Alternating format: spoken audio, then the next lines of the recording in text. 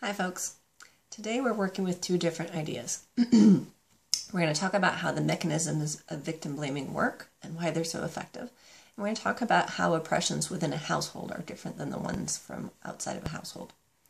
So we're going to start with the drawbridge exercise, and I'll tell you some of the responses that I heard from students, and I'll let you know some of the ways that we might think about them.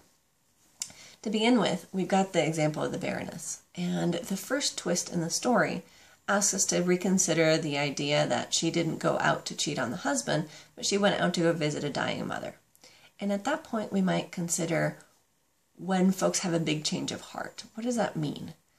In many cases, people get really stuck on the idea that since she made the choice to go cheat, then she was responsible for everything that happened afterwards.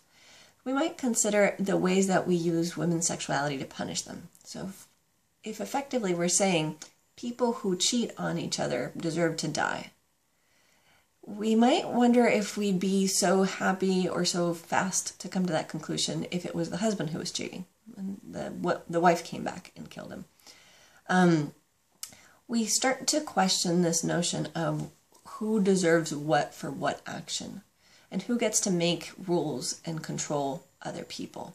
So if we were to say, well, let's say, and this is the third scenario in which we're now talking about domestic violence instead of death. So we're saying directly what would happen in Portland area today if this was a scenario. If we were to say, if you cheat on me, then I will kill you, and we're happy with that notion, we might go back and say, if you cheat on me, I'll beat you up. That's a lower consequence. Would we be okay with that?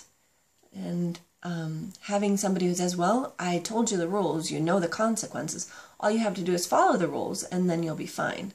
We start to kind of see it fall apart, which say, well, who gets to make what rules and impose what kind of punishment, and who gets to control other people?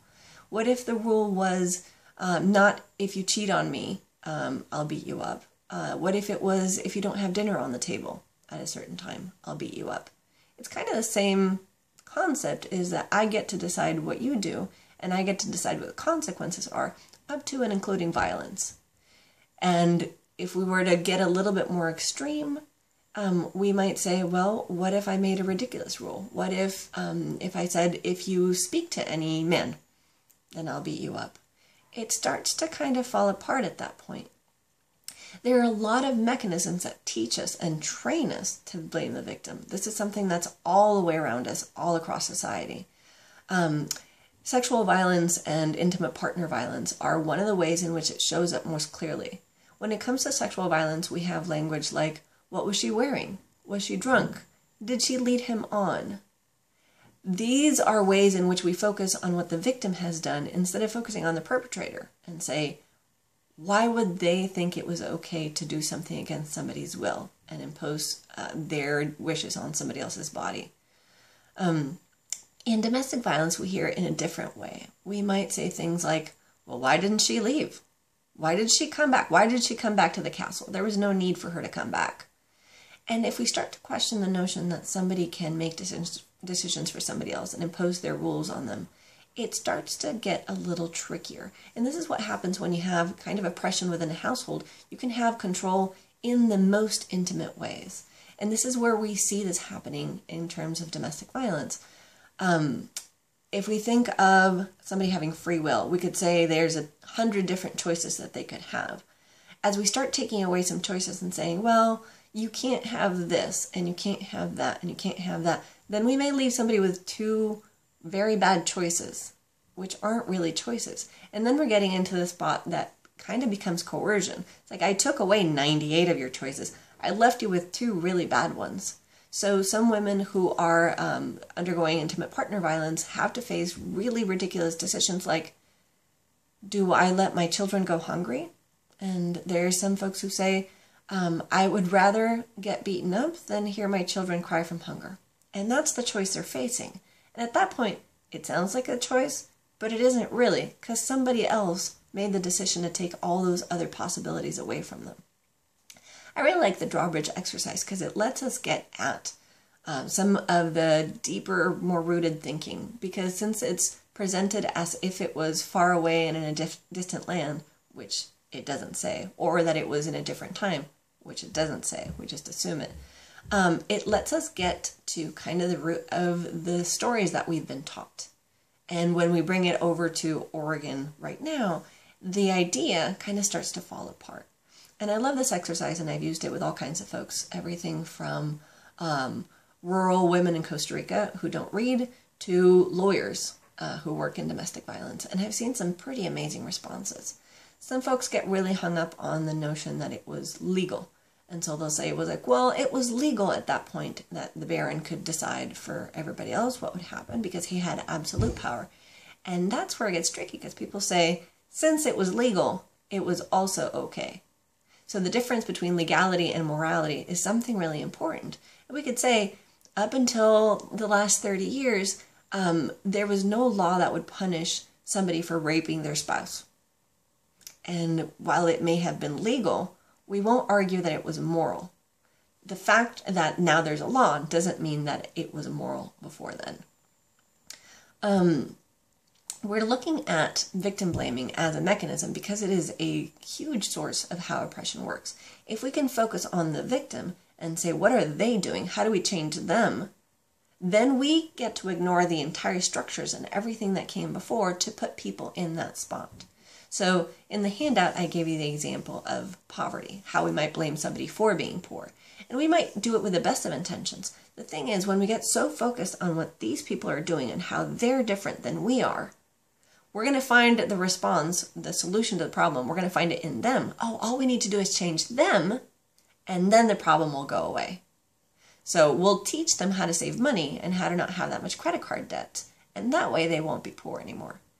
Instead of stepping back and saying, somehow we've designed a system in which people can be paid very little for the work that they do so that they could work a full-time job and still not have the benefits of having a living wage. And we step back and say, that doesn't work. That's what that cookie example is telling you, is we had the guy with the crumbs and the guy with the 1 cookie and the guy with the 19 cookies.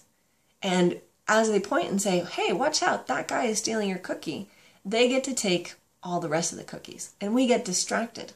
Victim blaming is kind of a distraction tactic so that we don't actually look at the place where the problem is. The Golda Meir story about raping in Israel is talking to us about the way that if we think that rape can be solved by putting a curfew on women, then we kind of think that the problem is that women are going out. We're saying rape is caused by women leaving the house. That doesn't make sense. If we step back and say, rape is being caused by the people who are doing the raping, which in this case was men, then we want to actually address that part of the problem and say, let's stop it at the root instead of focusing on the people who are floating downriver. We're also talking today about oppressions that happen within a household and how they're different than the ones that are not. And this is something you can see on your social location map. All the ones that have the little broken hearts on them, this is some of the stuff that happens in the dynamics within a household. If we think about the control that somebody within a household can exert on somebody else, it's pretty extreme. They can withhold food, clothing, they can inflict physical pain legally, they can restrict contact, they can restrict transportation, and this is something that doesn't happen with the other oppressions that aren't within a household. So the dynamics are different, and we've got to think about them a bit. We're talking about queer oppression as an example of these familial oppressions, but these dynamics repeat over different ones, for example, like psychiatric diagnosis, or sizeism, or sexism, when it's your father who can control everything that you do because you are a woman. Then the dynamic is really different than if it was, for example, the factory owner or a racist cop. So we're looking at some of the dynamics within a household and how they can be really different. When it's your own mother who's saying that you're an abomination, that has a different impact. It carries a different kind of weight that's harder to cope with. And this is where we're seeing one of the biggest risks for queer folks is their youth, because they're under the control of somebody who can control everything from food to pain to clothing. And how those dynamics work and how we might resist them is really tricky. We have the example of the 2 teenagers. We have the the Blackish video that you watched, where it's a black family kind of trying to train the young folks on how to deal with the racism that's outside of their family. How do you interact with the cops? What's happening in the outside world? And so they have this safe space at home where somebody kind of knows the skills to survive this particular oppression. And then we have the contrast of the teenager who kept rushing home to videotape the soap opera so that he could watch himself, any kind of image of himself on TV. And I like this story because it talks to me about the desperation of just trying to reach out to somebody. Is there anybody out there who understands me? Is there a way that I can know how to be in the world? And having to connect through a TV as your only source of support is really heartbreaking. These are oppressions in which you may not have anybody around you who can support you and guide you. And when it's just yourself in a sea full of people who are telling you to hate yourself, there's almost no way to resist that.